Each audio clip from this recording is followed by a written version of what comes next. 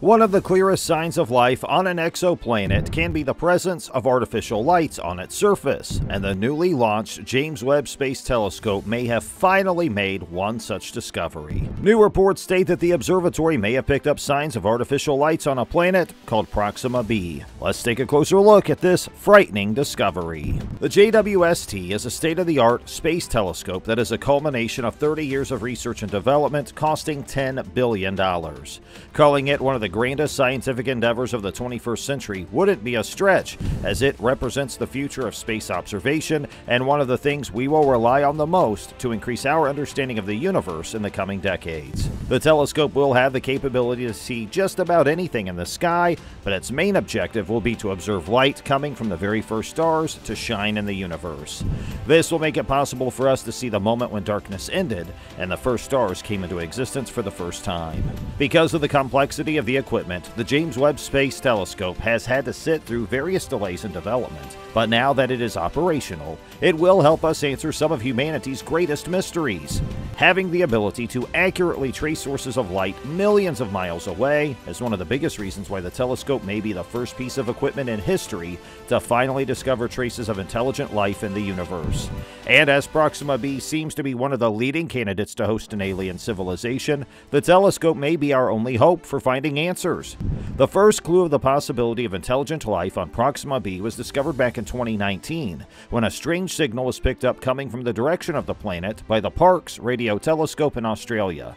Although the reports are still a bit unclear, the signal reportedly showed up during 5 different 30-minute periods over several days, while the telescope was directly pointing toward the planet.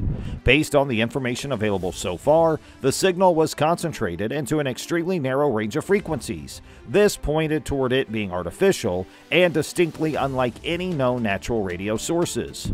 One of the biggest lingering questions that stands is that if the signal does turn out to be of extraterrestrial origin, should humanity send them a reply or not? However, our technological limitations mean it would take just over a decade for the message to reach the planet. The next step in this discovery is to identify all possible sources of terrestrial interference in the data collected from the strange signal. Since such a massive discovery will change the course of human history and our understanding of the cosmos forever, the scientists involved are rightly taking every step necessary to correctly identify the origins of this signal. One of the ways this can be achieved is by observing the planet through the James Webb Telescope. 6 years ago, scientists discovered Proxima B, one of the most exciting exoplanet discoveries so far. It is a rocky planet similar in size to Earth orbiting the nearest star to the Sun, Proxima Centauri. While the detection seemed solid, more confirmation is always good, and now the espresso spectrograph on the Very Large Telescope in Chile has provided that extra and more detailed confirmation. The news was announced by the University of Geneva on May 28, 2020, and the planet was named Proxima Centauri B. In the past several years, astronomers have found a large and growing number of Earth-sized exoplanets orbiting distant stars. Some are in the habitable zones of their stars, where temperatures might allow liquid water to exist on their surfaces. That is exciting in itself, but Proxima Centauri B is of particular interest, since it's orbiting the closest star to our Sun, only 4.2 light-years away. Its confirmation underscores current findings that such worlds are common in our galaxy.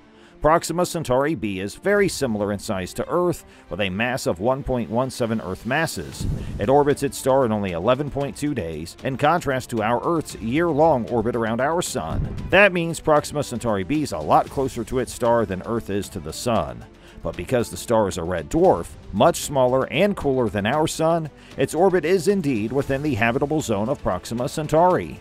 Interestingly, Proxima Centauri B receives about the same amount of solar energy from its star that Earth does from our Sun. So theoretically, Proxima Centauri B could have water on its surface. It could be habitable, but, of course, we don't yet know all the details about the habitability of exoplanets.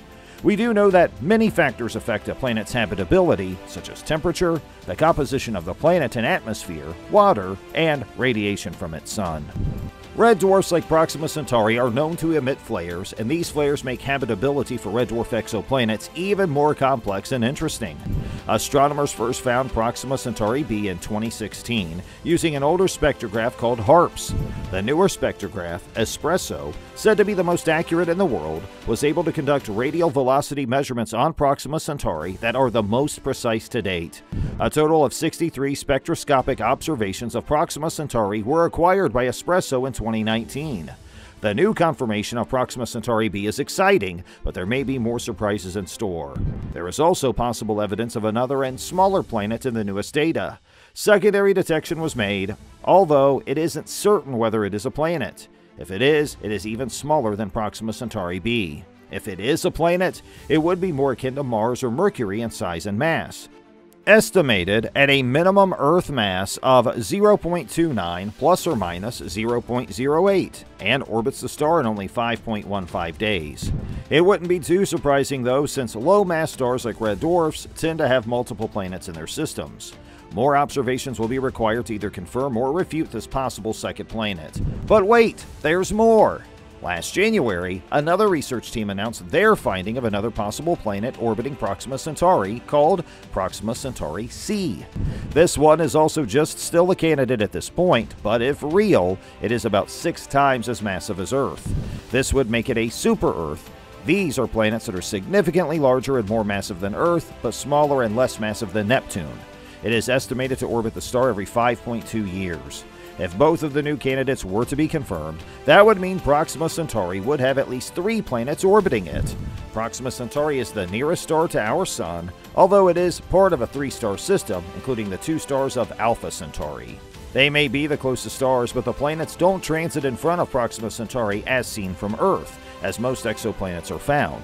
So astronomers have had to use the radial velocity method to find them, where the planet's gravity causes a slight wobble in the star's motion. While little is known so far about what Proxima Centauri B is actually like, just the fact that it exists around the nearest star to our solar system supports previous research showing that Earth-sized and super-Earth-sized exoplanets are common in our galaxy. That is exciting and bodes well for the search for life elsewhere. One potential problem, though, is that red dwarf stars are very energetic and emit dangerous radiation that could strip the atmospheres off of planets that are too close. Whether this is the case for Proxima Centauri B is not known yet. If it does still have a substantial atmosphere, it would be an ideal target for other telescopes to look for possible biomarkers and chemical signatures of life. The confirmation of Proxima Centauri B, now the nearest confirmed exoplanet, is exciting. Its potential habitability and proximity to our solar system give us something to think about. When viewing the Earth from space, the most obvious sign that a civilization calls the planet home is the glow of lights from the night side of our planet. The massive cities which are visible from above emit light that is shed into the cosmos. The biggest problem we have had so far is the lack of technology to observe similar lights on planets outside our solar system. But this will all change thanks to the James Webb Telescope. Since the Proxima B is tidally locked with a permanent night side, scientists speculate that any intelligent civilization living on the planet may deploy powerful mirrors or use the very bright LED-style lights to illuminate their cities. Just like Earth, the light from these cities will undoubtedly rise into space, where we may be able to see them for the first time. The new telescope has a wider spectrum view than any of its predecessors and will operate further out from the Earth in a solar orbit of 930,000 miles from home and will have the ability to detect these lights. Initial investigations have already been carried out to estimate if artificial lights can be detected on the dark side of Proxima B by computing light curves from the planet and its host star. The 2 different scenarios which could occur are artificial illumination on an identical spectrum as LEDs on Earth, or a narrower spectrum that leads to the same proportion of light as total artificial illumination on Earth. If the telescope can detect narrowband light that's similar to LED bulbs, it'll be because of its ability to characterize the atmosphere of the planet. This will allow researchers to use various instruments to detect how much energy transport takes place on the planet, and then perform calculations of light curves to determine whether they match those of an LED light source.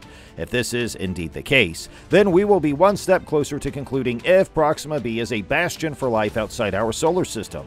For all our city lights, the Earth's surface is only 0.05% urbanized. Our telescopes wouldn't be able to see us if they were parked at Proxima Centauri. A greater percentage of urbanization could help us see a distant civilization more clearly, like, say, 100%.